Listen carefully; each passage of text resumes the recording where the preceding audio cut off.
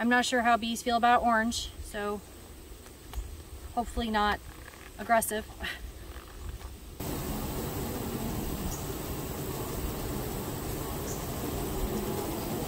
The little stuff is all Varroa. Her Majesty herself, which is pretty awesome. That's a special day.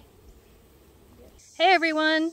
We are back with our bees here and with the dryads, and if you saw the last video, we had treated all the hives with Formic Acid, a brand called Formic Pro, and we're here to see what the results are, as well as give the second treatment, because I do a 28-day treatment. So you get, inside of Formic Pro, you get two packets, 2 patties of Formic Acid, and you can choose to do both patties at once, or you can choose to put 1 patty on and wait 14 days and then come back and put a second patty on, and that's another 14 days. So that's a 28-day treatment. That's what I prefer, especially with the heat that we have and the humidity that we have here in North Carolina. It's still effective, and it's much less of a risk to the queen and the brood and the rest of the bees. And also today I have an observer. This is Caleb. Say hi, Caleb. Hi, people. And he is a young beekeeper, just learning the ropes. This is his first year, and so he's joining me on the adventure over here at my hives to hope to learn a little bit more. All right, so here we go. Let's see what the results are. All right, so I've got the boxes off of the dryads. I've got 2 mediums down here,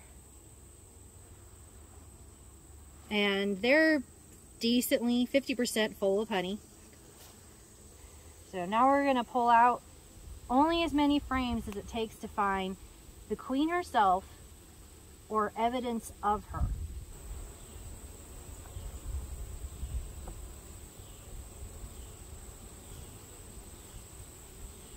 So I always pull the frames away from the frame it was next to, just in case they happen to have built a queen cell up on the frame itself, or if they have built a supersedure cell on the comb.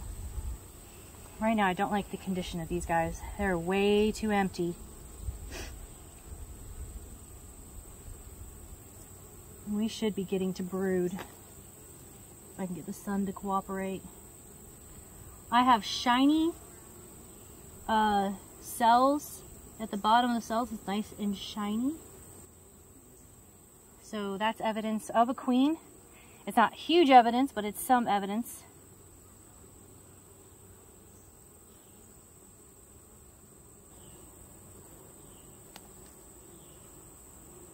All right, we have some capped brood.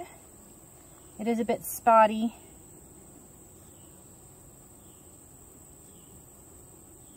We have some nectar.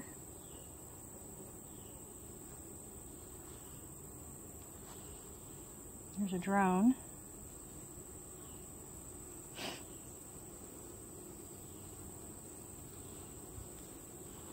Oh, here we go. We have larvae, and that's going to be hard to see. We have eggs right up in this corner. That means the queen is still around.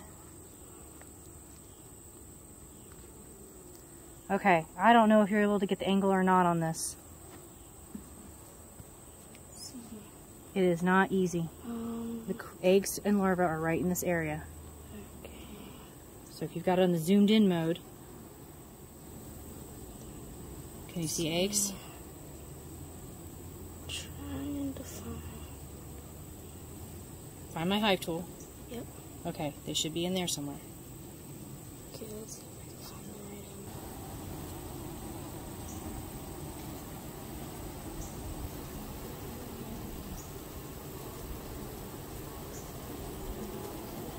So the queen is in here. We got a whole bunch of eggs, so she is doing just fine. Yay. So that is a wonderful thing.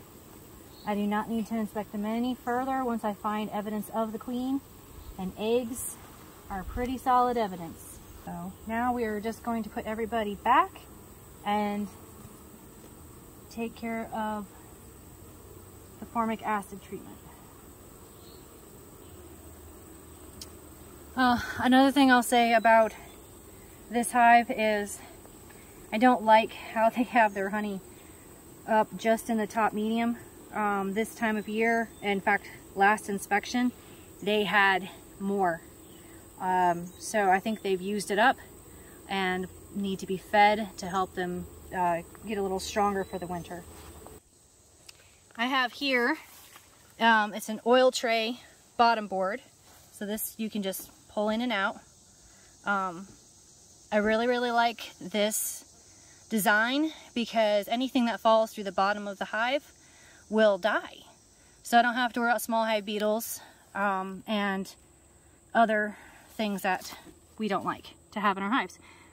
So let me find my finger. So right there, pretty sure that's a small hive beetle larva. There's a small hive beetle right there next to it. And as you can see, a lot of this tiny stuff, the little stuff, is all Varroa. Yep, now you can really see them. It's all Varroa. This hive was seriously infested and on dangerous levels. It was over 10%, so we're taking care of that today. If you like that oil tray setup, you can go to greenbeehives.com. I'll put a link down in the video and where I got this from. I think they're based in Alabama or Georgia. I can't remember. But I really love that setup a lot. I don't have to worry about putting in small hive beetle traps throughout the hive and the frames and trying to deal with that. This is just easier. All I have to do is dump that, and it keeps it real nice and handy. And I can also assess what's going on inside my hive without actually having to go in my hive. So when you're using Formic Acid, this brand is called Formic Pro, make sure you at least wear one glove to handle the stuff with. I'm not sure how bees feel about orange, so hopefully not aggressive. I'm going to put this glove on, and then I'm going to cut this open, and this will be the last treatment that they'll have. Hive tool is good for everything.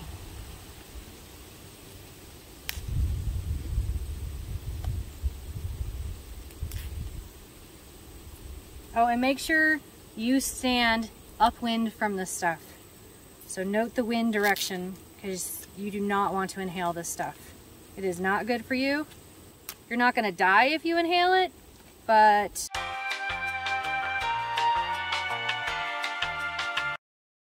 you definitely probably start coughing. So what I do, because sometimes it's inevitable, I will inhale some of it. I just hold my breath until I can move my face into another direction, or I can get away from this stuff. So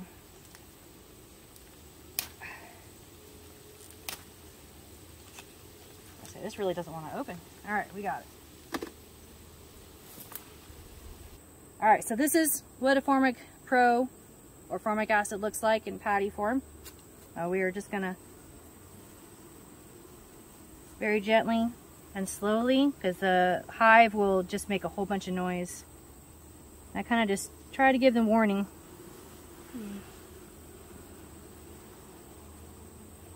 Trying to make sure all the bees are kind of out of the way before I lay it all the way down on them. I'm going to move this out of the way so we don't smell it. Okay. All right.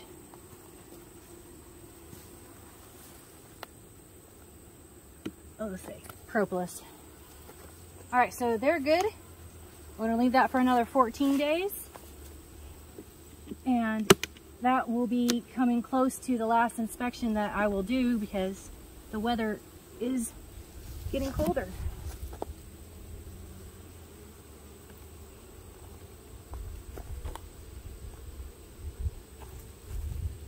So these girls are doing all right. So we're going to put the inner cover on them, and then we'll take this. I'm still going to feed them a little bit, I think, because they just don't have much in the deep at all.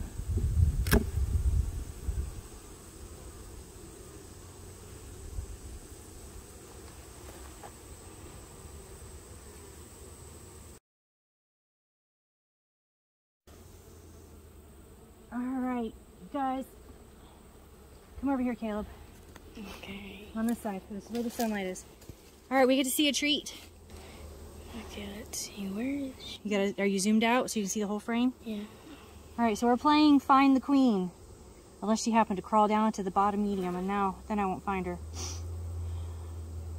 Find the Queen. She was just here. Let's see if she's on the other side. Yep. Can you find the Queen? She's right there.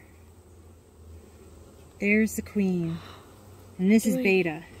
Wait a minute. Where'd she go? There she is. Right is. there. Oh, Get a nice close-in on her. Remember, you can zoom in? Uh-huh. Oh, you already are zoomed in. Yeah. Okay, good. Isn't she beautiful? They're crawling around.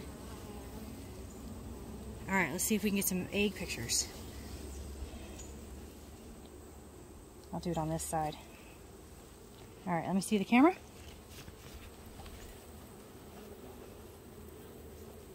Let's see if we can see some eggs. So we've got larvae in here. See all that white? That's larvae about to be capped. And then we should be able to see some eggs in these other cells. Yeah, I see at least one. It's kind of hard to see in the camera right now because the sunlight's shining on it. But there's my evidence not only of the queen being around, but we actually saw her majesty herself, which is pretty awesome. That's a special day.